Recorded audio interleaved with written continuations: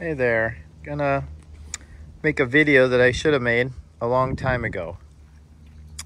So here I'm gonna share with you something that I've modified, and I did this way back in 2020 during COVID. So during COVID times, I wanted to get a hot tub, and hot tubs were hard to come by.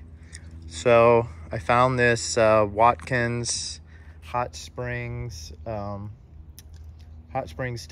on Craigslist for free, and of course you had to pick it up and haul it off. So I took a look at it, and it looked really promising, although it was really dingy and dirty, like most hot tubs that people are trying to throw away. So anyway, it generally looks better than this, but it's been out in the yard operating for 4 years. I'm cleaning the water. I'm going to empty it. The cover's disintegrated, so this is just the foam panels. But I'm just going to show you what I did to basically rejuvenate this hot tub, and that you should be able to do as well if you find a high quality tub like this one that's made by Watkins. And it's very easy when they look dingy to get discouraged, but you can just take a magic eraser and you can clean this plastic, I guess like a PVC plastic, and you can just polish it with a magic eraser, and it'll just be white and bright, and it'll look great. So what I did was, in California, I wanted to conserve energy because energy prices are high. First I'll show you the mechanicals. So we got the mechanicals here, and I've got the cover off. This is the original control box, but what I did was I gutted the control box that the hot springs had in it. I bought replacement relays for controlling the heat and the main pump. Same relays fit in the same spot, but I got one of these Sonoff 4-output controllers over Wi-Fi, and you use the Sonoff's app on your phone, and so you can control those 4 circuits. So I've got here, like, circuit number 1 is for the recirculation pump for the heat, which is running all the time.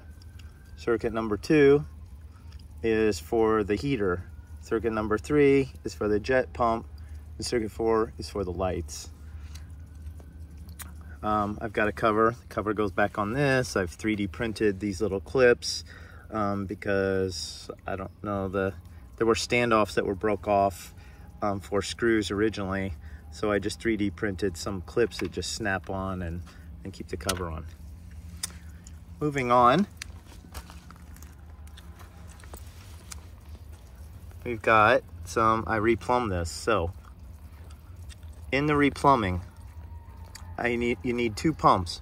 You need the main jet pump back here, and you need a circulation pump for the heat.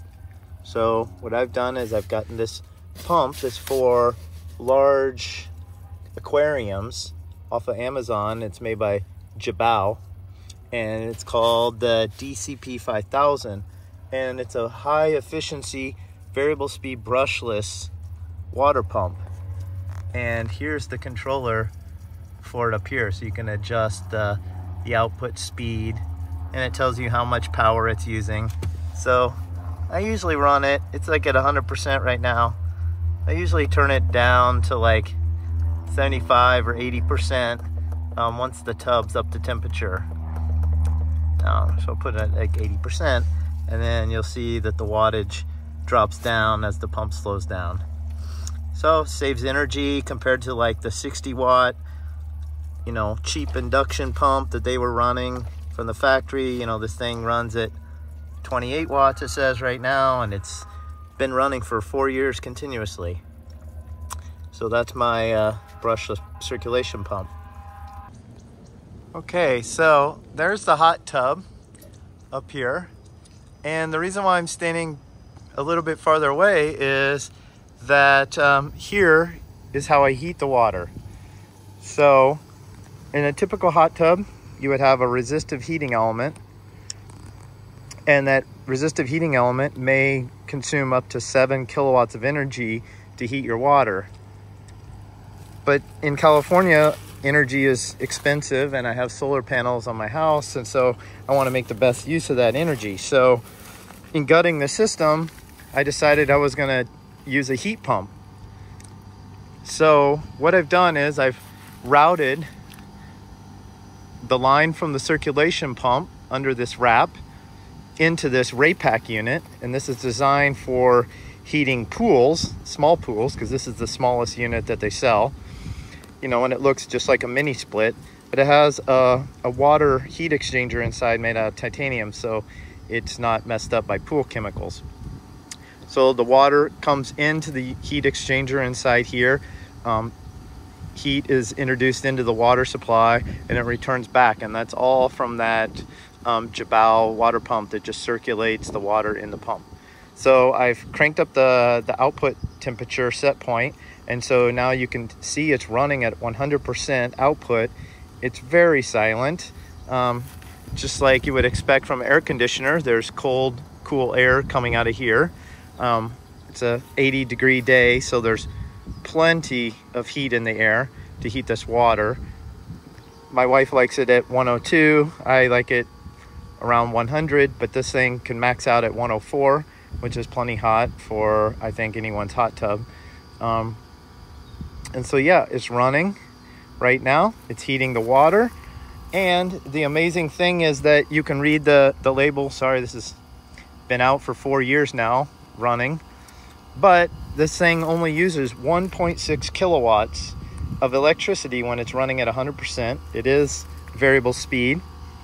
There's a display here, but it's so bright today that you can't see it in the daylight.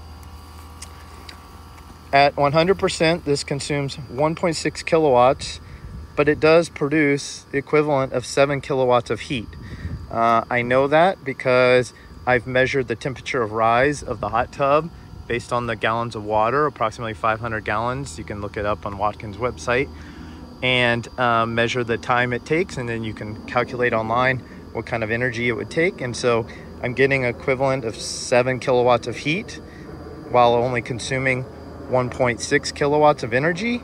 And compared to, you know, a normal resistive heater, which just absolute uses 7 kilowatts. So it's amazing. It runs year round, keeps the hot tub hot.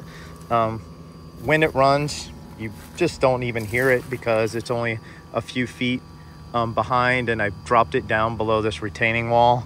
But it is behind like these hedges and stuff.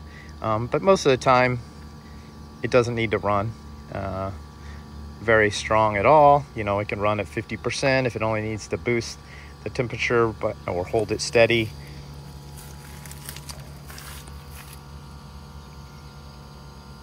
So overall, with the Watkins hot spring hot tub project that I built 4 years ago, and it's been running ever since.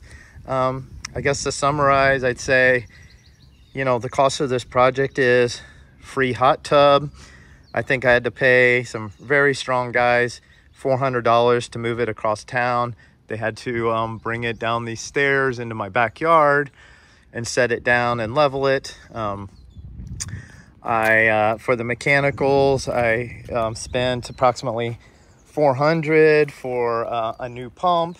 For the jet pump, I spent $80 for the brushless circulation motor.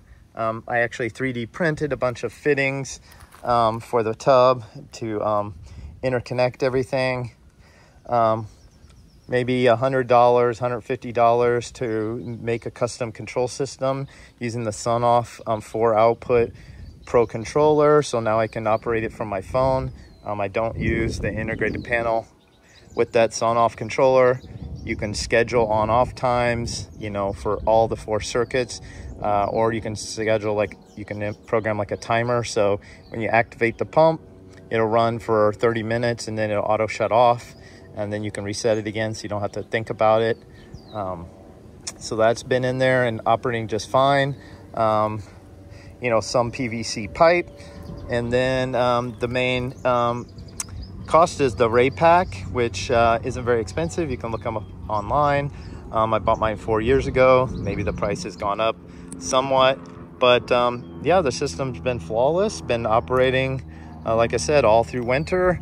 It's never had a problem. Of course, I live in San Jose Bay Area, so we don't have frigid cold temperatures, but it's never had a problem keeping the water at 102 or even hotter. There you go. Another hack from BoilerBots. Thanks for watching.